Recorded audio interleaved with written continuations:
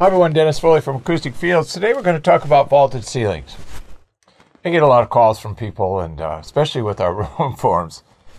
And it's amazing to me that everyone thinks, well, a lot of people think that their room is very unique because of this, that, or the other. And it's not that unique. And I know everybody thinks their situation is a little bit special, but you have to view the usage of the room through the eyes of the room, because the room only sees energy. It doesn't care what the source is. It doesn't care who made your speakers.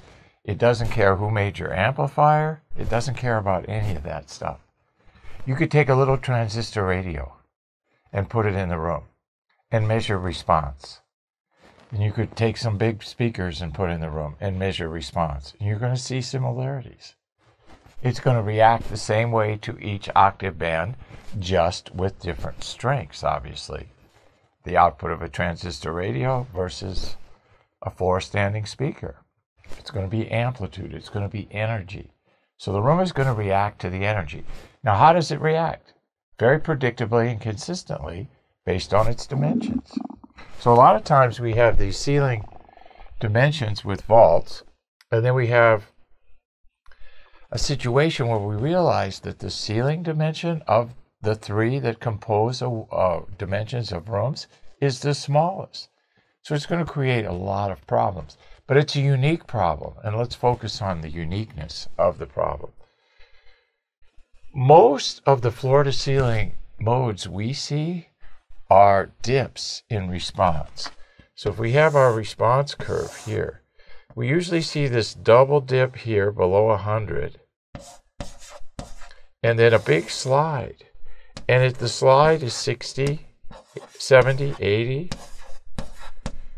and that's the floor-to-ceiling dimension, almost 90% of the time.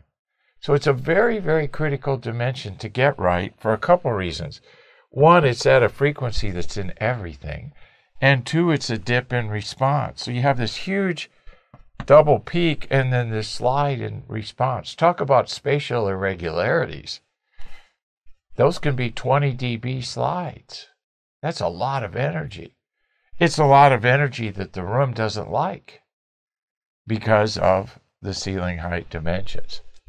So we have a vaulted ceiling. Let's take 13 peak with an 8-foot sidewall. So we have 13 peak, and then we got 8 foot here, right? That's how that works. So you're going to get a whole host of frequencies based on the dimensions, because the room only sees energy. So as that peak slides, you're going to get bigger problems, and they're higher amplitude because it's a smaller area. And that's why you get the dip, because of the pressure buildup. So we're going to set up on the 13, obviously, because we want to get the highest dimension we can. So if we have that option, and you should have that option in a critical listening room, we're going to set up on the 13. We're definitely not going to set up next to the 8-foot wall, right? We're going to take the biggest amount of space we can get. You've got to treat the floor-to-ceiling dimension. Everybody focuses on the four walls, okay? I get it. Those are very important. But the floor-to-ceiling dimension really can produce more harm than the four walls together, if you think about it, and you look at the data that we have. So what are you going to do in the room? Sometimes you have to treat both the floor and the ceiling, mainly in live rooms where there's lots of energy.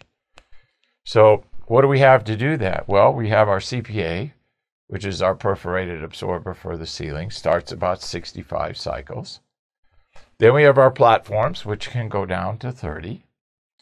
And then we have our CAW system, where we actually build the low frequency management into the ceiling or the floor or both. So there's all kinds of different options to treat.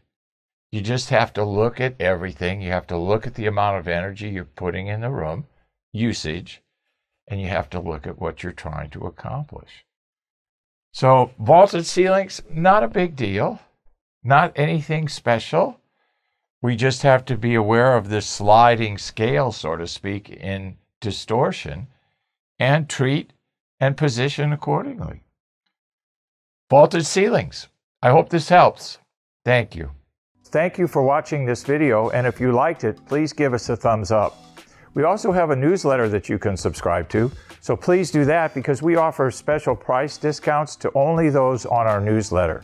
And then don't forget about our forum. We have started a forum on our own website where people ask questions, and I usually get a chance every couple days to look at it. There's an interchange between people on the forum, and we'll give you real answers on a regular basis, so that'll help you. Thank you.